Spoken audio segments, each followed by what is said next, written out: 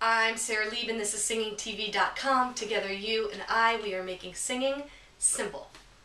The reason that I wanted to be with you today and teach this lesson is because I want to talk about the best way to breathe. We talked in the last episode about breath efficiency and breathing through the mouth. And today I want to teach you about the best and most efficient way to breathe through the mouth. So here's what I want you to do. I want you to open your mouth really, really wide. And as you do so, put your fingers right here, not in front of your earlobe, which is here, but right in front of this fun little cartilage that sticks out. What you'll notice is if you open your mouth really wide, you'll feel a little hole open here, right where your mandible and your skull separate. Try that. Okay, so you should feel that happen. Now what I want you to do when you breathe is open your mouth just kind of to here, so that you don't feel your jaw and your skull, your mandible and your skull separate. You shouldn't feel that hole open. What you'll notice is that your mouth gets into this kind of position. It's sort of like, and if you do that, you know, you can sort of do this stupid face. One of my teachers, Jeannie Levetri, calls it peanut butter mouth. Like everybody's going like, oh, what? What's going on? Call it whatever you want. But you can still keep your face bright and do that at the same time.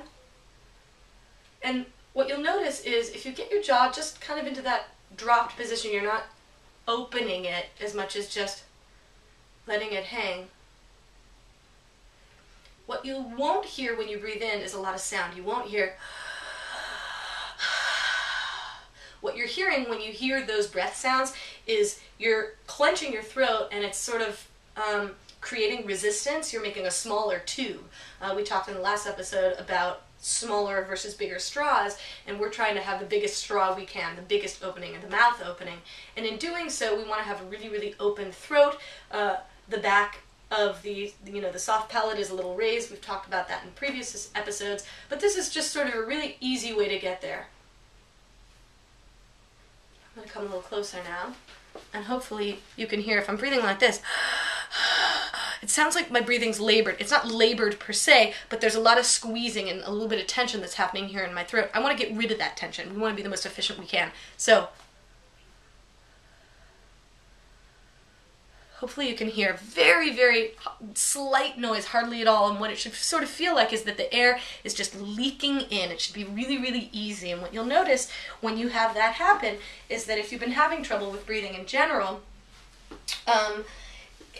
that your rib cage should sort of naturally expand and rise and make room for the lungs to expand. Your stomach might move out visibly a little bit.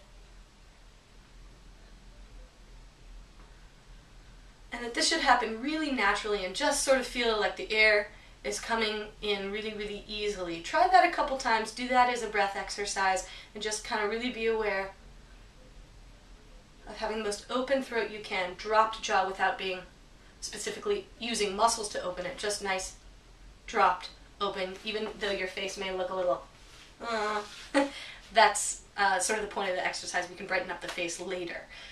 Hope that was helpful. That's a really efficient, silent, easy to get in a lot of air in a very short amount of time, easy way to take a breath. Thank you very much. I'm Sarah Lieb. This is SingingTV.com, and question of the day. I'm loving seeing your answers. I think it's really, really fun, and I love the sort of the back and forth communication between users at Singing TV and on YouTube. So, let's see. Question of the day. If you play a secondary instrument besides the voice, whether you learn voice first and then learn the instrument, or learn the instrument first and then begin to sing, what is it? Is it bassoon? Is it guitar? Is it piano? Is it keyboard? Is it drums? I'm interested. List it below in the comments and see you soon. Again, Sarah Lieb, SingingTV.com. Together you and I, we're making singing simple.